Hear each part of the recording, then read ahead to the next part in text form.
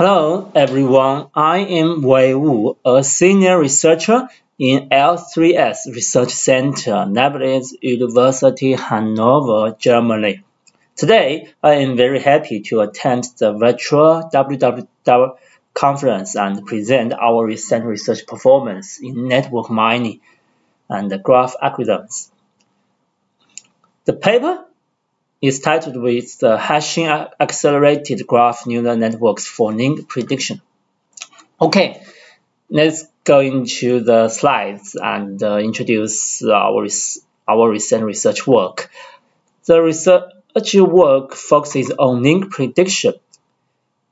This is a very popular task in network mining and graph mining, and it aims to predict whether there exists a link between two nodes in a network. Given a simple example, which consists of 4 nodes, our task is to predict whether there is an edge between node 2 and node 3. Currently, there are 2 types of networks.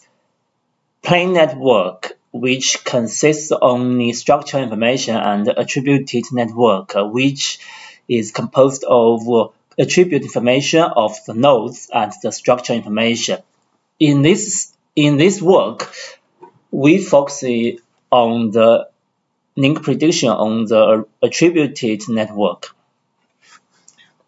Currently, the methodology can be roughly classified into 2 types. The one is traditional methods, which is based on the explicit similarity computation after network embedding, like deep work, Bain, node-to-work, NetHash, and so on. The other is the G-graph neural networks. This is a popular solution to the graph-related works, and it can conduct the tasks in a land-to-land manner, like CL, WL, and M. However, the GNN graph algorithms require expensive computational resources and memory costs due to the massive parameter learning, so it hinders the application of the algorithms without the help of a powerful workhorse. Our goal of the research work is to keep a balance between the accuracy and time by adopting the locality sensitivity hashing algorithms. First of all, let me introduce the network embedding, which is an important concept in the network mining. It is a vectorized representation of network data with the similarity preserved via dimension reduction. It embeds each node into a node-dimensional feature space, and the similar nodes in the network are close in the node-dimensional space. For example, the nodes with the same color are very similar in the original feature space, and they are mapped to the locations which are very close in the 2-dimensional space.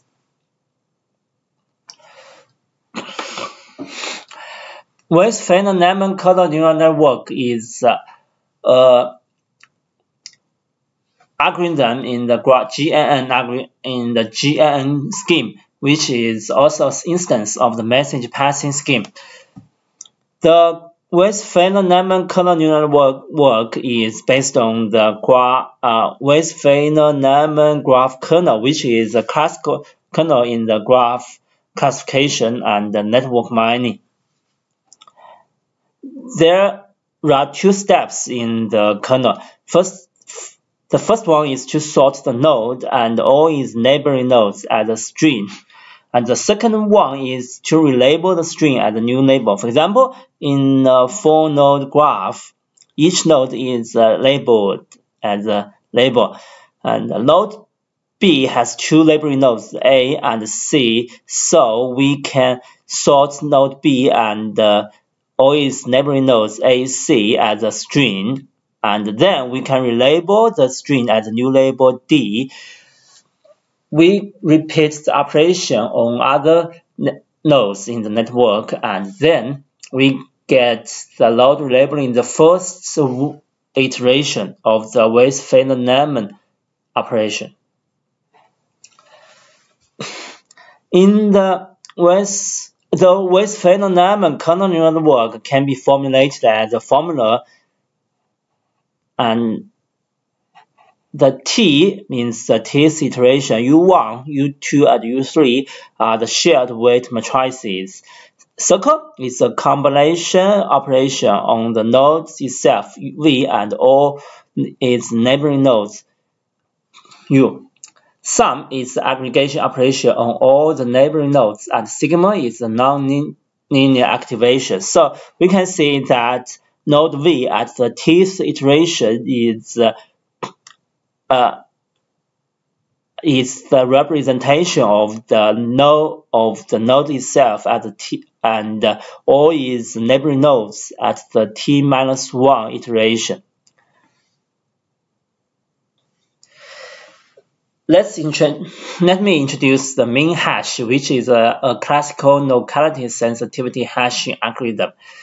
Given two binary sets S and T, the Jaccard similarity is the ratio between the intersection and the union.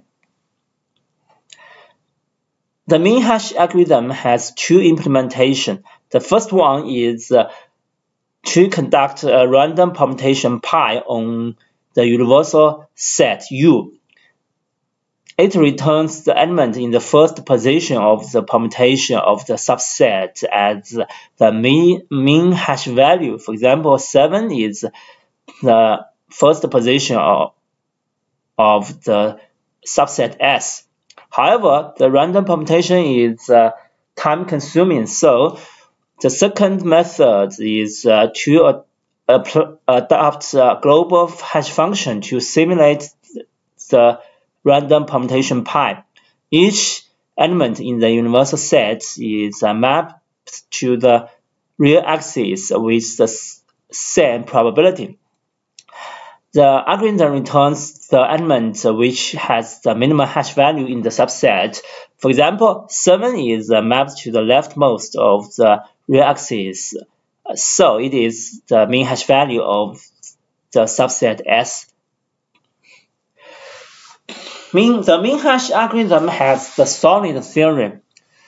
It can give an unbiased estimator for the Jaccard similarity. In practice, we get the expectation when applying the multiple random permutations. In this slide, we give the outline of the hash GNN algorithm. The key steps, the key nodes, are labeled as red rectangles. Now, let me explain the key steps in the hash GNN algorithm. Now, this formula comes from the Weiss-Feynman kernel neural network. Introduce U1, U2, and U3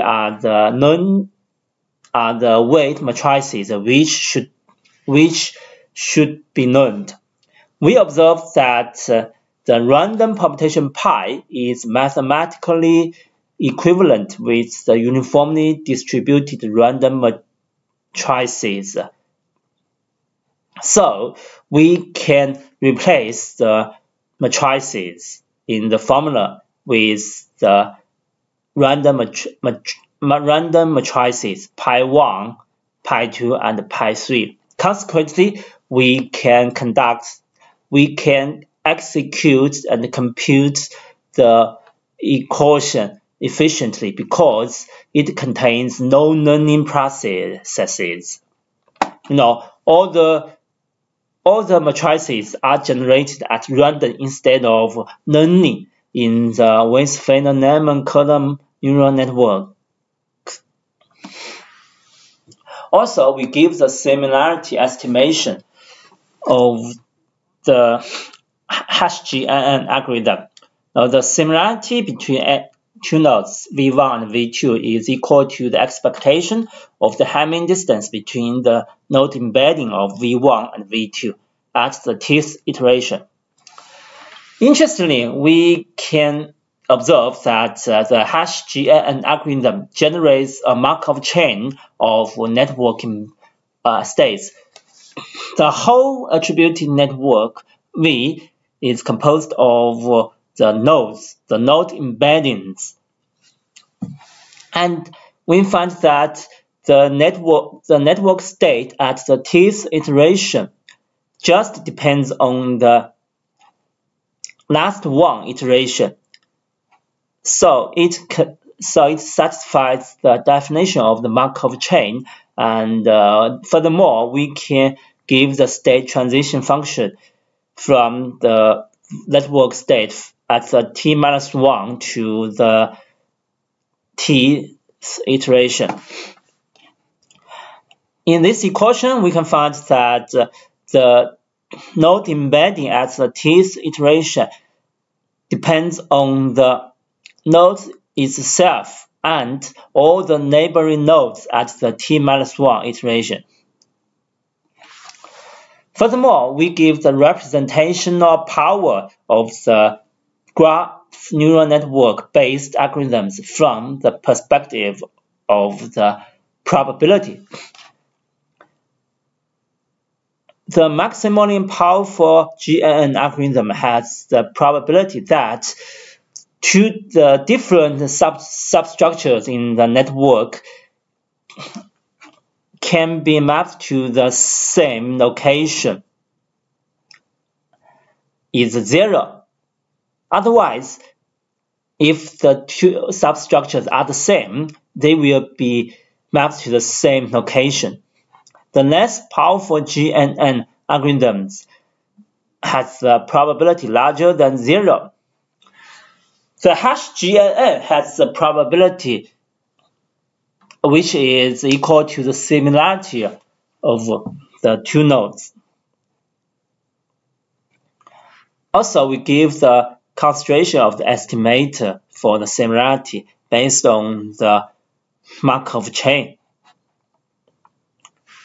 Next, we conduct the experiments on the 5 datasets. We give a part of experimental results due to the space limit.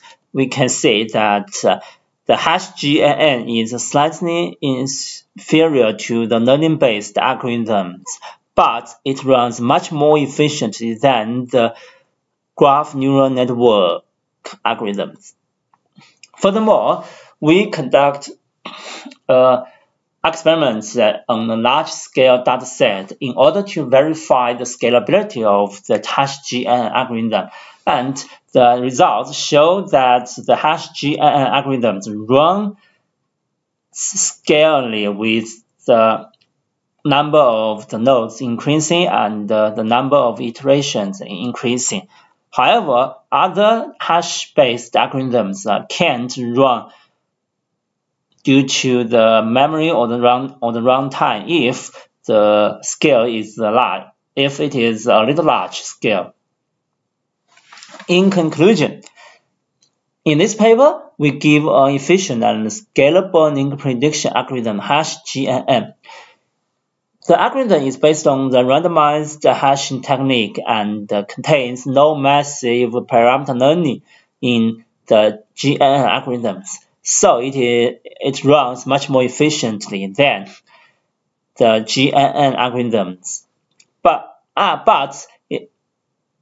Because it is based on the hash-GNN, it inherits the advantages of the hash-GNN algorithms, and it can get good performance. Also, we give the discriminative power of the hash-GNN algorithm, which is